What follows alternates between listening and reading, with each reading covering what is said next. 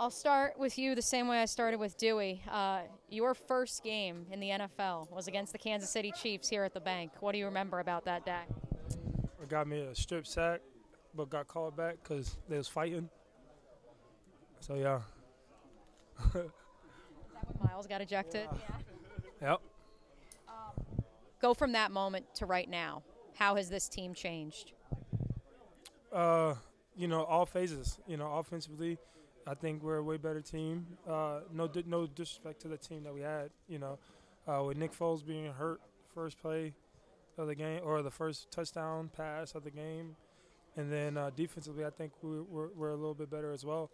But I was a rook, and I was trying to figure everything out, just going out there and going. Now I understand where everything are and who we're playing, the importance of this game.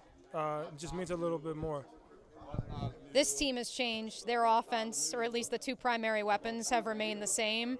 Travis Kelce, Patrick Mahomes, we've seen them in the league now for how many years? You guys faced them twice last year. What makes them so difficult to stop? I think they just have good chemistry with each other.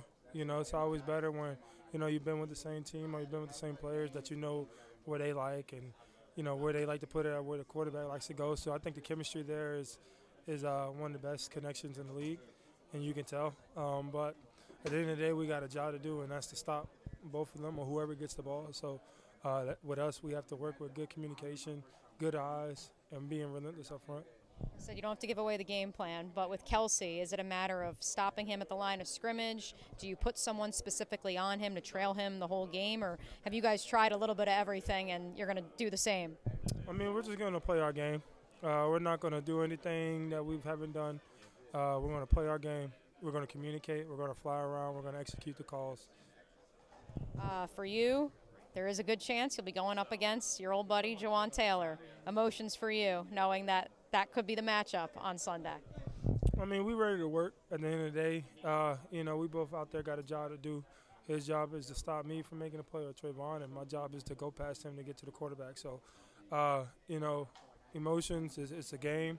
It's a game within a game. I played with him since my sophomore year of college, and I've been with him ever since then except for this year. So, I'm excited to play against him, wish him nothing but the best. But, he's going to be trying to do his best to stop me, and I got to try to do my best to go past him. So it's going to be a good battle. I'm looking forward to it and, ready to go. Have you texted him at all this week?